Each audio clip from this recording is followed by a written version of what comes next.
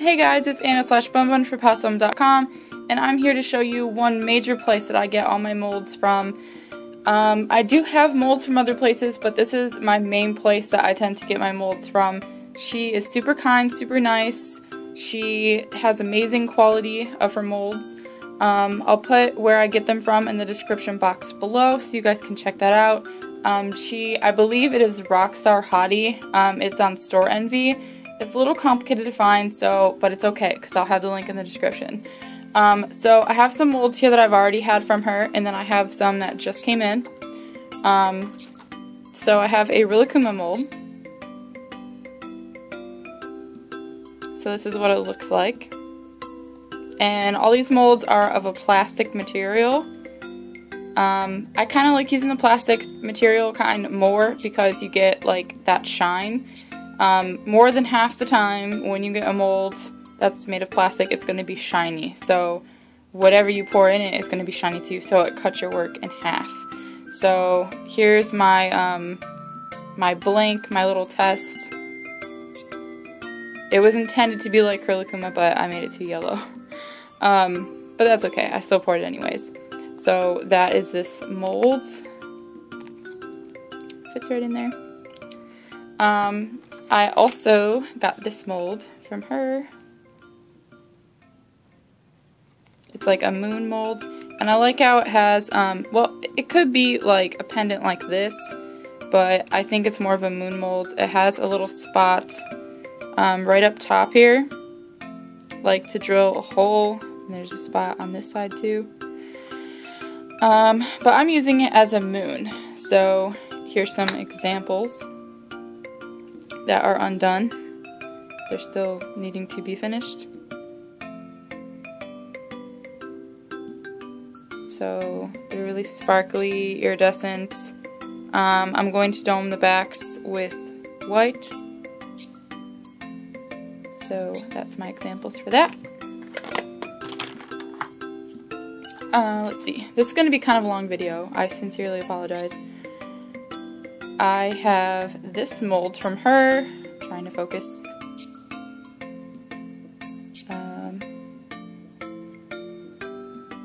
Okay, so I have this mold from her. I also have some blanks of that.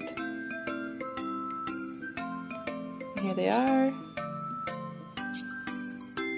It's just a really cute heart mold. I think it's a really good size. It's perfect. It's shiny.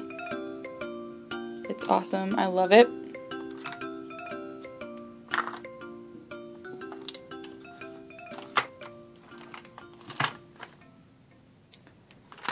I have this mold from her, and it's got like a bow on this side, a heart piece here, a bigger heart here. I have like a lavender purple in the bow portion,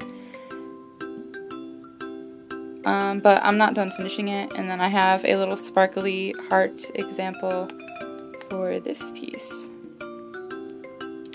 So it's just like every other type of mold. Whatever you pour or push into it, it's going to come out that shape. So that's my example of that mold.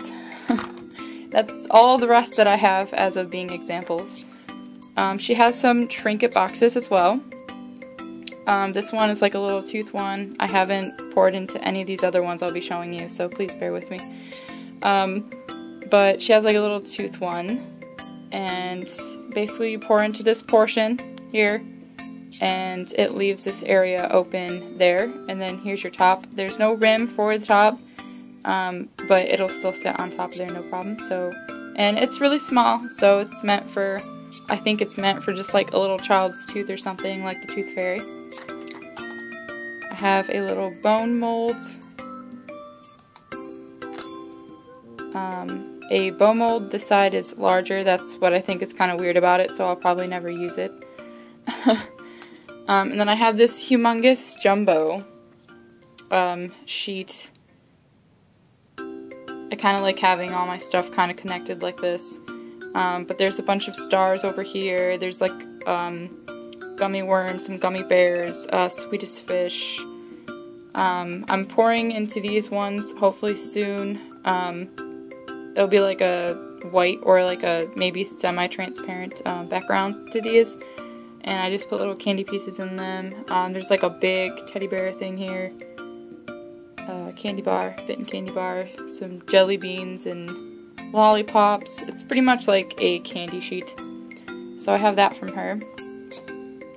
These ones just came in that I'll be showing you. So there's this one. It's like an ostrich thing. I've seen these before where people like put feathers or beads or things like that, dangly chains and things coming down from them. I don't know if I'll ever use it or not, but it is cool to have. I have a big sheet of these bows actually, but it's stored away with all my other molds. But these are the ones that I had out anyways. So there's a Hello Kitty bow. There's two smaller hearts. It is kind of like this shape, but smaller. There is a flower here and a smaller flower of a different style. There's some triple stars here. So that would be really cute. And I think you could make, yeah, you can make each star a different color if you want. And then just like do the whole back like one color. That'd be really cute for like a clip. This is adorable. I'm so excited that I seen this. It's so cute. There is my Melody on this side and then her cute sheepy friend. Oh, it's so cute. I can't wait to pour into these. You have no idea. It'd probably just be like a flat color, but it's so cute. I love it. It's so cute. There is some more stars here, some double stars. It's the same way as the triple stars, it's just double. I actually never had any of these before. I've been looking at them and I thought about getting some, but I never did. So this will be really exciting for me to play with. So here's the centerpieces that you put into these. I would assume that these two would fit into these, and the circular one would fit into this, and the smaller one would fit into this, or so I would assume. So here's what they look like. They're like your bezels, frames. I don't really know the term. Here is a llama. This one is actually not an alpaca, it is a llama. And each part of this is separate. So you can pour into the eyes separately. You can pour into the cheeks separately, the heart, the bow. It'd be really time consuming, but you can do it. And the face separate, it's like a heart shape. So I think that was really cute. There's this one. I don't know if it's a carriage, or if it's like a necklace piece. That's the way I see it anyways.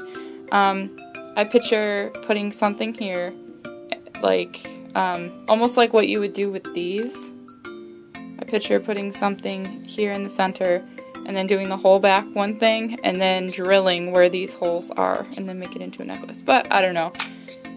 Something for me to play with.